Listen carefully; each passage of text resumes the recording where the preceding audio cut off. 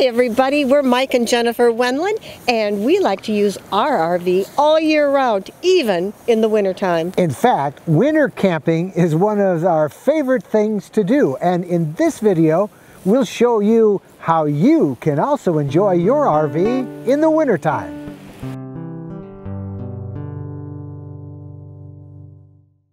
We know this is how many of you want to spend your winter camping, somewhere on a warm Florida beach. Okay, we like that too, but we like to experience all parts of the country all year round. And we also like this kind of camping, surrounded by snow and deep in a wintry woods where we can snowshoe, gather around a raging campfire with other winter-loving friends, and enjoy the outdoors. If you'd like to do the same, listen up and we'll tell you how. There are three areas you need to address when winter camping. The first is staying warm, the second is water usage and using the bathroom, and the third is driving on snowy, icy roads. Let's start with the most important thing, staying warm. I remember the first time we camped in the wintertime. It got down to 7 below zero that night, and I was feeling pretty smug.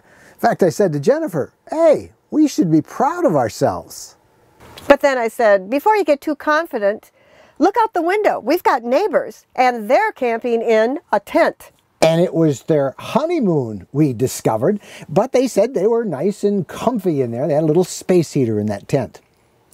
Do you remember the coldest that we've ever camped in? It was minus 21 degrees in northern Minnesota. Oh yeah, that was the year we were up there covering a dog sled, and actually that was the air temperature. The real temperature, when you factored in the wind chill, was 50 below zero, but we slept through the night as cozy as can be. We did. It's just as warm as our living room. Right now, obviously, we're inside the RV, and outside it's 15 degrees, and in here it's 73 degrees.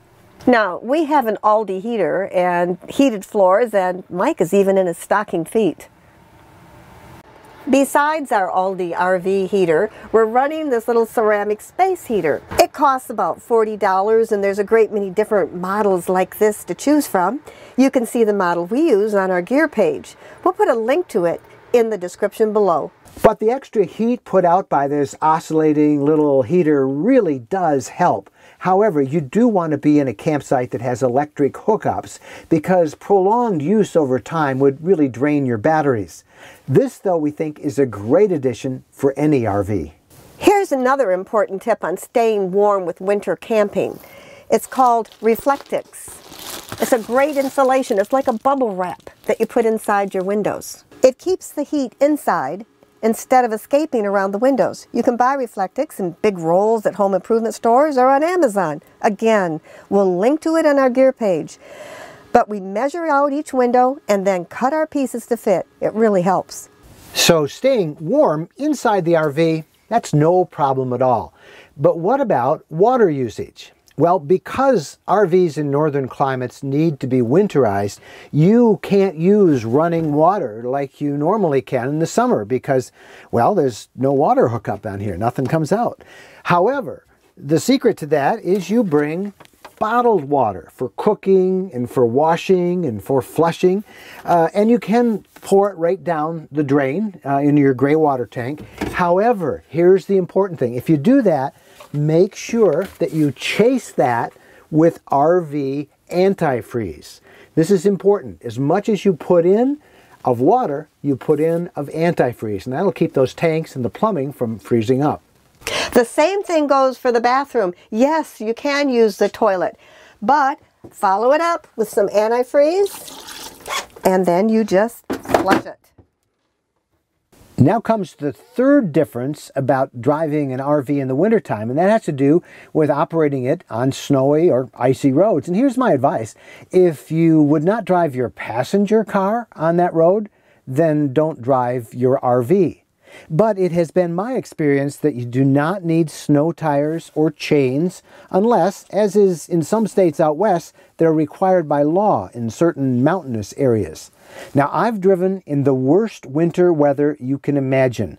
I've even been caught in whiteouts. I've been amazed at how well my Road Trek RV on the Sprinter chassis has performed. For proof, check out this video when we were hit by an unexpected blizzard on the shores of Lake Superior one winter. Snow is really coming down. There's a considerable amount of snow on the ground, and yet this Sprinter chassis that Road Trek uses is just as solid. There's no sway, there's no sliding back and forth.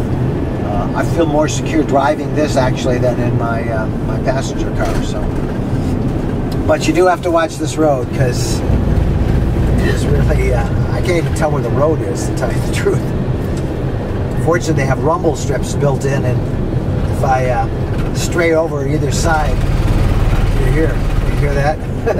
That means I'm going out of my lane, but you sure can't tell the lane with this lake effect snow.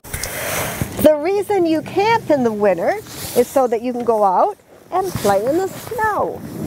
And obviously, that requires some good, warm clothing. And I particularly like these. They're hand and toe warmers. We buy a couple boxes every year.